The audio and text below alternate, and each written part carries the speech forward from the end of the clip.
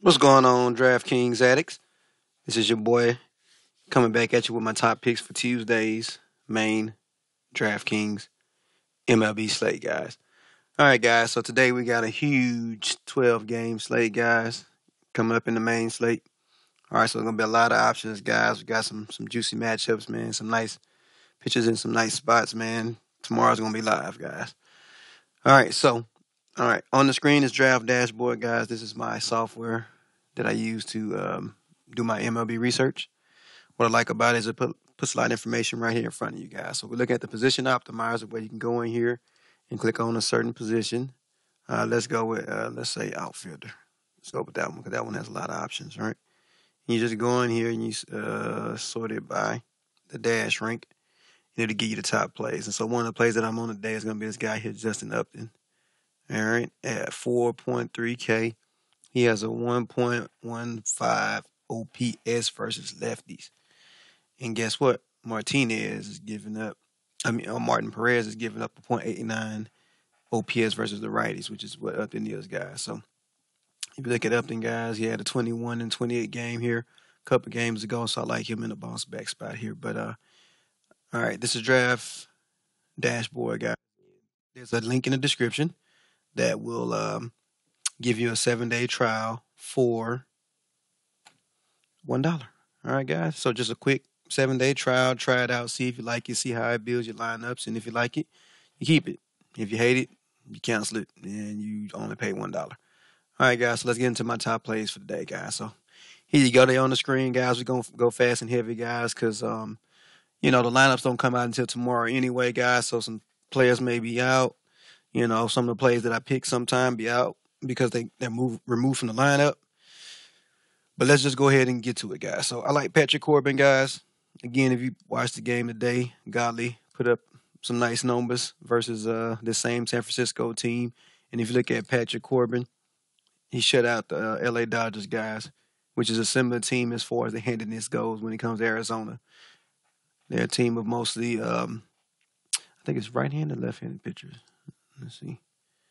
Let's go back to the pitchers and go to Corbin.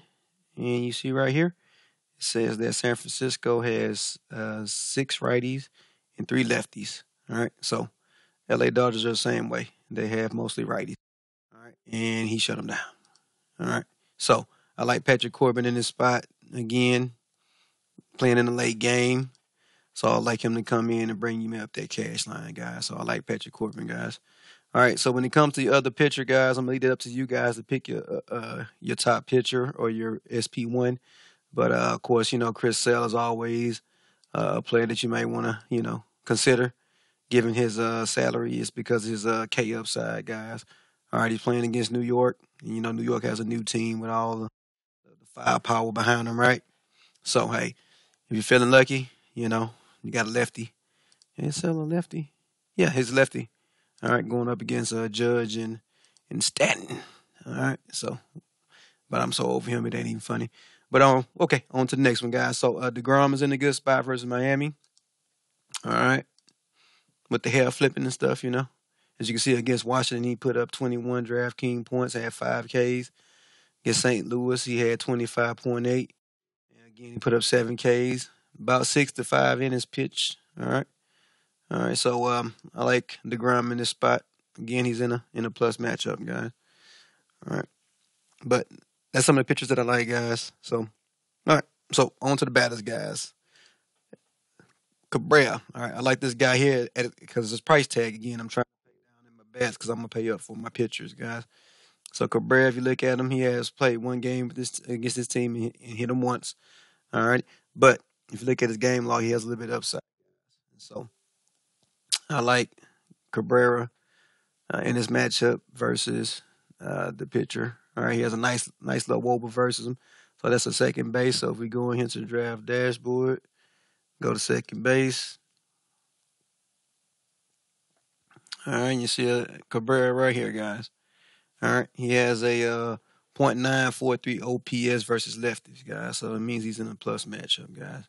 And again, like I said, I like him to put up, nice points. As you can see, he has a little bit of upside. All right. So, Cabrera, put him on your map, guys. All right, next up is Beltray. I like Beltray in the bounce back spot. This guy's on 3.2K, guys. But he does a lot of the peripherals, you know what I'm saying? 2 base hits, maybe get you RBI or two. But I like Beltray in this spot versus the Los Angeles Angels guys. And again, if you look at the splits versus it, they played once.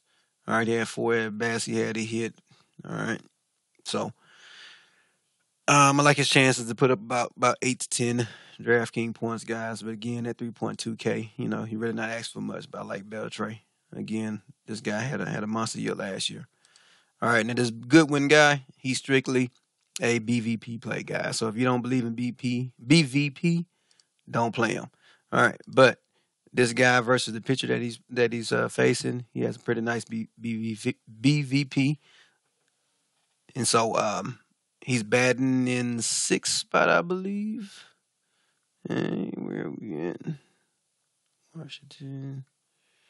Yeah, I believe he's batting in the 6th hole. So, all right. So that means he's batting a little bit higher up the order. So, he may have a chance for a couple extra swings at the ball, guys. So, I like him in this matchup.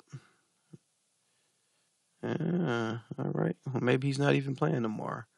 All right. Well, if this guy's in the lineup tomorrow, guys, because these are projected lineups, I like Goodwin because it's BVP. All right. And then Justin Upton, guys, again, this guy has some crazy upside, guys. You see he has 3 home runs on the year. All right. So he has a couple of games of 20+ versus Oakland. All right. So this last game versus Texas. All right. These guys put up 8 runs, man. All right. He didn't get it. He struck out 3 times. All right. And probably grounded out or something like that. Or flied out a couple of times. But because you see he had 5 at bats. But I like his chance in this spot versus the pitcher that he's facing, guys. All right, because he has a plus matchup when it comes to his OPS. I'm sorry. All right, so if we go back to outfielder and give it a second. Come on now, don't start acting up on me, internet. All right, here go my butt up them right up top. Like I said, we talked about him at the beginning, guys. A plus 54% advantage. All right, versus his pitcher, guys. As you can see the numbers on the screen, a 1.15 OPS. All right, so I like Upton, 4.3K. Again, he has some upside, guys. Look at that, 21, 28, 15. All right, so I like him in this spot. So that's my top plays at the moment, guys. Now, like I said, that can change depending on how the lineups shake out tomorrow when they come out, guys. But, I'm doing this video the night before, guys. But remember, MLB is a very high variance sport, guys. If you look at last night, how did Arenado do? Didn't do too well, right? And he was in a good spot. Same thing with Harper, right? They walked him all 4 times. They decided just to throw around him, guys. That happens. That's MLB, guys. But, that's why it's good to lock down your pitchers, get your pitchers right. And if you have a batter or two that put up a dud, you'll be okay. All right, but good luck on tomorrow's slate, guys. 12 games. You got a lot of options to look at, guys. I would find the Shelley candidate and focus on them. The Shelley candidate is the pitcher that's going to give up all the hits. All right. The home runs is going to give up 6, 7 runs, 5 RBIs, whatever the case may be, guys. So, all right. Good luck on tomorrow's slate, guys. And I'll holler at you guys on the next video.